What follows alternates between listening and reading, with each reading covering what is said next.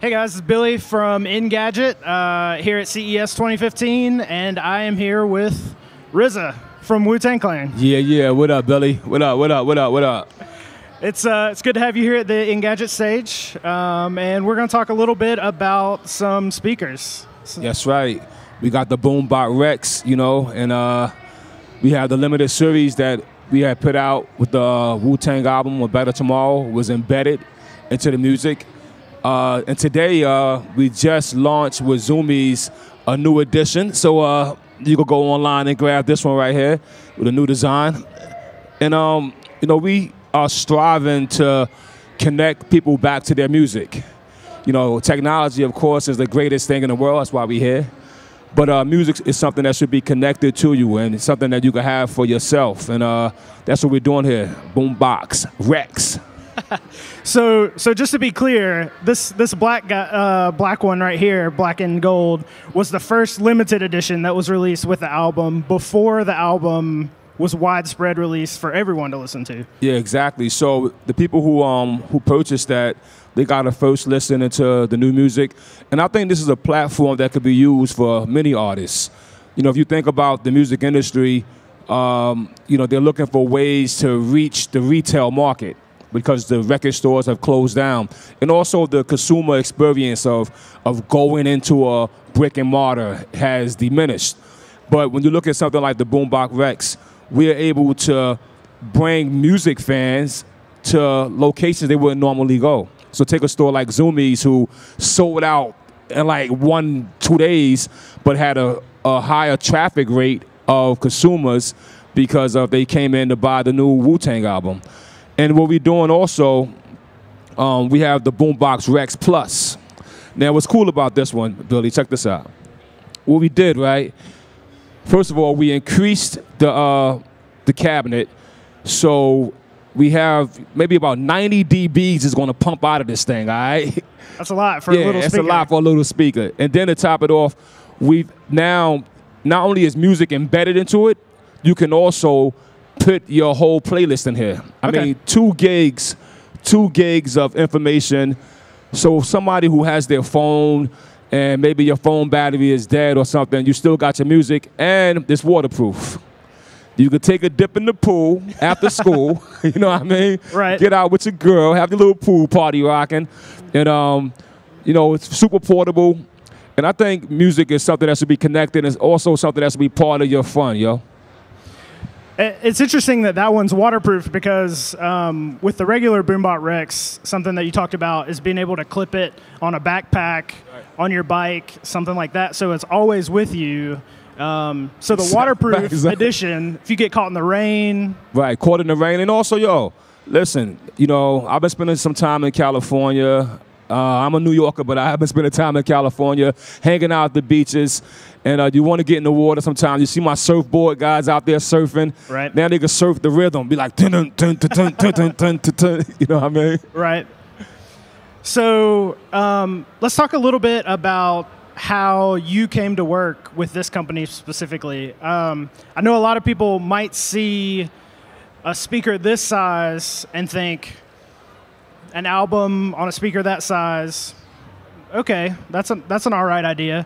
But there are certainly a myriad of other options that you could have gone with. So why specifically this speaker and Boombot? Well, the cool thing about the company Boombotix was that their speaker was ultra portable. You know what I mean? And being a guy that I'm a rugged type of guy, and I know if you ride your bike or you jogging, and you can just clip this speaker on, that attracted me to them just as a company. But what they did was they reached out to me and wanted to put a logo, the Wu-Tang logo, on the speaker, to help, whatever. And I was like, great idea, but no, I got a better idea. Let's put the music into the speaker. I mean, I really felt, I come from the era when I would go to the record stores and I'll buy the record and I'll look at it and I'll read who made the music, and those things are gone. So I wanted to find a way to reconnect people back to their music. Right. And the guys at Boombotix was like, yo, great idea. And so they had a new model called the Boombotix Rex, and they said, let's try to see if we could embed your album into it. And this, to me, is like I said, it's just a new model that can help the music industry within itself. And I had a great team of young guys, Mustafa and Leaf over at the company, who rushed to China. Right. And they had to go over there and stop their production and change the format. And we figured out how to embed the music into the speaker, but we also figured out now, you know, the speaker is embedded with music, but it gives you 2 gigs where you can put your own music in. Right. And so, and I want to keep pushing that further and further as we can. You know, maybe, you know, we'll get to the day where all these speakers are connected through Bluetooth, all right? Just give you a quick idea. So imagine you at a pool party. You come up, you got your little speaker on, which has some wattage, but it's not strong enough. Right. Then your buddy comes with his speaker, and it's getting louder and louder and louder, and now the party's popping. But guess what? The cops come. The neighbors are complaining. Okay, just shut it down. Each person shut it down and go back to a private party. This idea is to make music connected to you and to have fun, yo. Just going back to what you mentioned briefly, and it's something that you've talked about before in talking about these speakers, is the idea of releasing your album on a speaker, embedded in a speaker, is a way for people to possess music once again, and sort of get back to that, a little bit back to that thought of going to the record store, buying things, and then you own it, instead of it just being some digital file that's on your computer or... Yeah, I think most of the consumers, and I'm not knocking them because, you know, right. That's what technology have taken us to. Most consumers don't realize that a digital file, you know, once in your phone or in your computer, is kind of not really yours, yo. You know, and you need your phone or your computer to enjoy your music. In the good old days, you know, we was able to have a turntable or a Walkman. Well, this is bringing that back, as well as still keeping up with technology of today. So, you know, we're talking to other artists, you know, who are very interested in releasing their music through the Boombox Rex as a first taste for their consumers. The way we are planning is that soon you'll have exclusive music. Like, so let's take a guy like Childish Gambino, who I'm a big fan of. Right. And we're talking to him about maybe just doing a special album for your fans that's released through this, and there's no other way to get it. Of course, eventually somebody will upload it, but I mean, just to make something personal for yourself, to reconnect your fans and your consumers to your music. So, obviously, you're not the only member of the Wu-Tang Clan. No, I'm not. So, what was it like? Did you have to lobby real hard to get those guys on board with the release? Yeah, well, I had to lobby a little bit. The cool thing is that Inspector Deck, he was one of the first guys that came on the tour bus with a Bluetooth speaker. Okay. Another brand, right? And we'd be on the bus, and you know, kind of everybody will be doing their own thing, and you'll hear from his bunk music playing at a good level. So he was like, yo, that's a cool idea, you know, just to have a Wu-Tang speaker. He thought that was just cool. Right. I was like, nah. The album is in it, kid. He said, what? The album is in it? And he hit the button, he hit play. He was like, yo, that's stupid. You know what I mean? Stupid meaning good, you know right, what I mean? Right. But no, so some of the guys wasn't into technology like that. But once the Boombotix team showed them what it was and what it could be for the future, everybody's on board.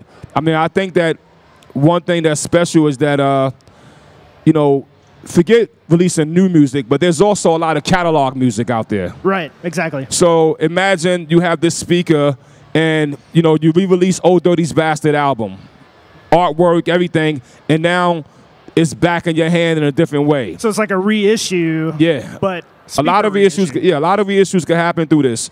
I mean, we're talking to some of the major labels about, you know, just really taking this idea seriously, and by reconnecting fans to their music.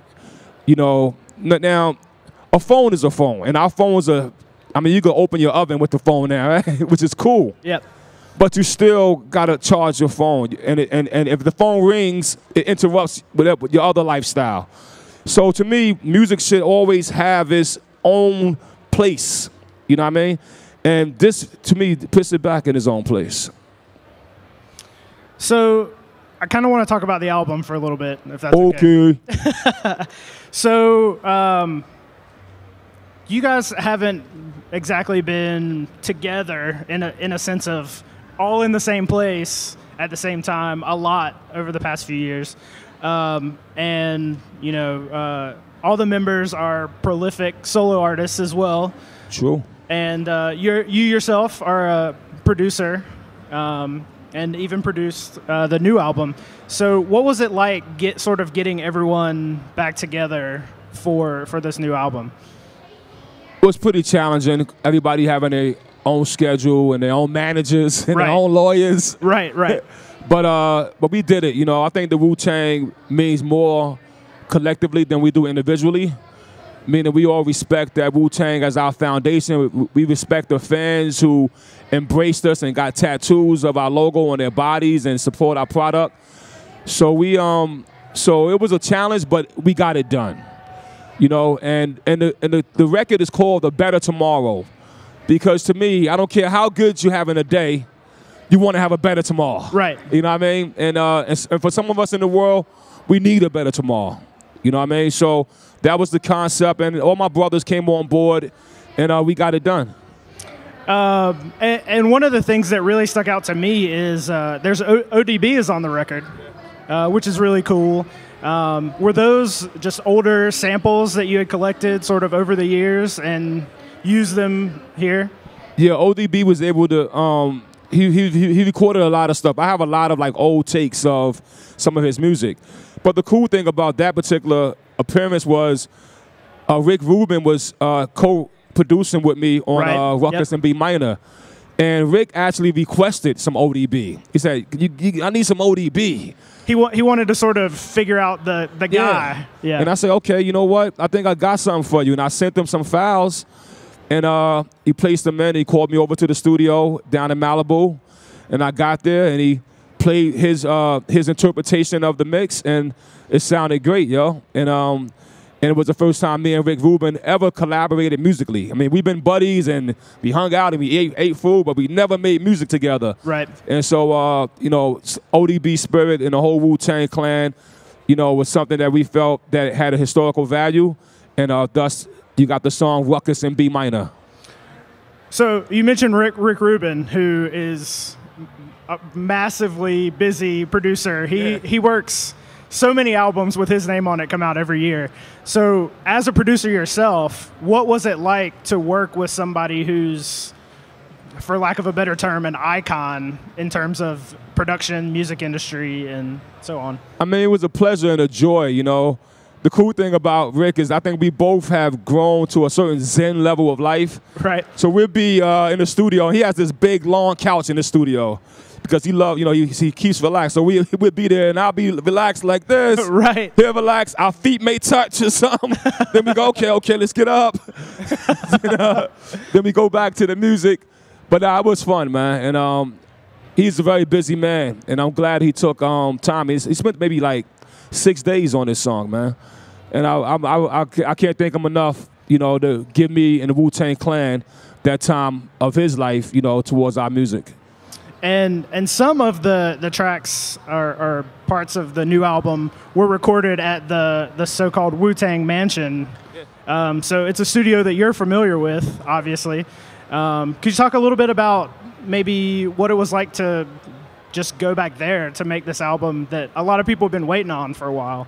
Well, the cool thing about making this record is that I looked at technology and I looked at where it came from. So if you take a listen to my record, you'll hear instruments from the 60s. Right. I recorded some songs in Memphis with Al Green and Willie Mitchell and Otis Redding and the Stax. I recorded songs in Los Angeles with Adrian Young using the sound of the Delphonics. I went to Philadelphia with Gamble and Huff. And then I went to the Wu-Tang Mansion where we had our biggest record, Wu-Tang Forever.